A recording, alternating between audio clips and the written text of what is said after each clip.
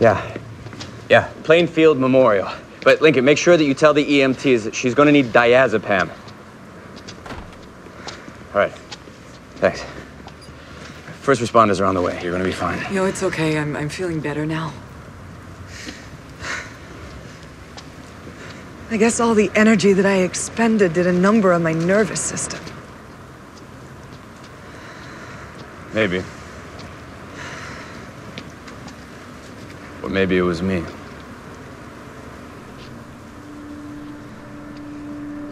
Just by being close to you, like Walter said. Well, Walter isn't always right. And neither am I.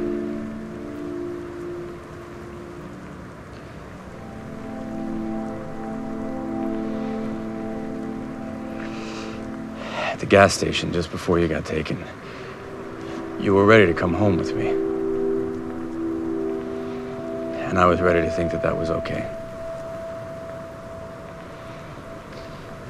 But it wasn't. It was a mistake. One that I promised myself I'd never make again. This isn't the same as what happened. I saw her. I saw my Olivia, the one that I am supposed to be with. The only one that I'm supposed to be with. Peter, I don't understand what's happening to me any more than you do.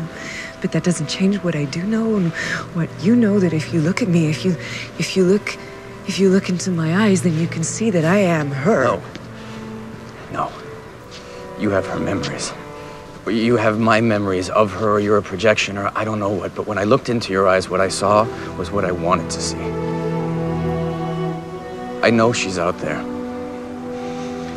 My Olivia, in my timeline, waiting for me. And I let myself forget that, so I'm sorry, Olivia. And I'm sure that Walter can fix you up somehow and give you back your life, but for right now, I think it's better if I just stay away.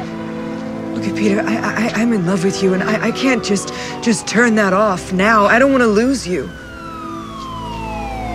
Where are you going? Home. I have to go home.